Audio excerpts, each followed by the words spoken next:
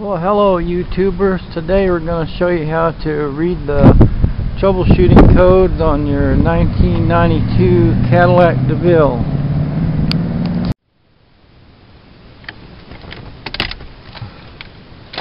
Yeah, when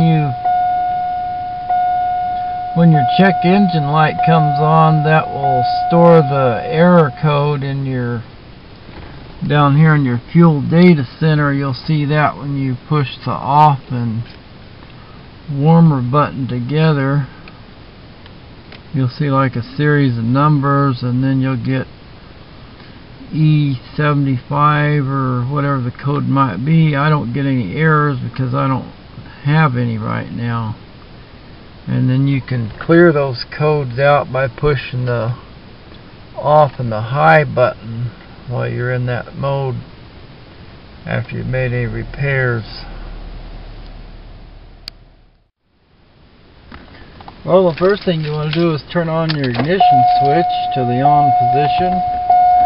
Then you can push your off and warmer button on your climate control panel, and your display will do a display test which will show something that looks like all 8s or something like that. And then while you do that, you look at your fuel display panel and you'll see the codes that come up, which I don't have any because everything's working fine.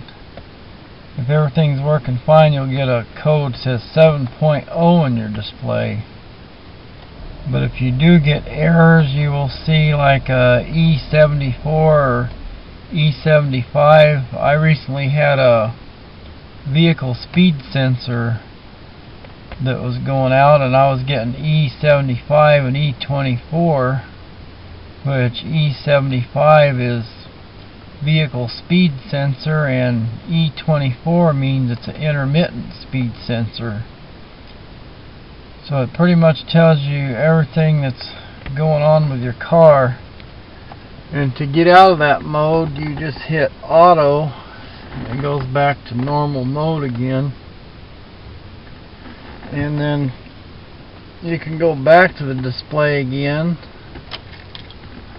If you want to clear any of the error codes after you've made a repair, you hit the off and the high button, and that will clear any erroneous codes.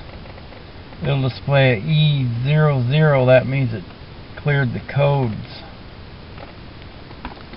And then to get out of that, you just hit the auto button again, and you're back to normal.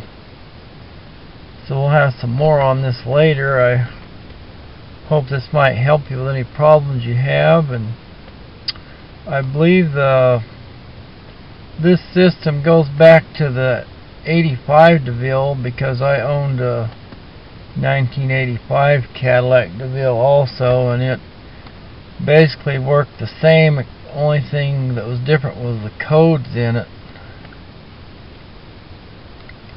were different. And you can find these codes on the internet. Just go into your favorite search engine and put in Cadillac DeVille error codes, and you should be able to find a wealth of information on the definitions for the codes, etc.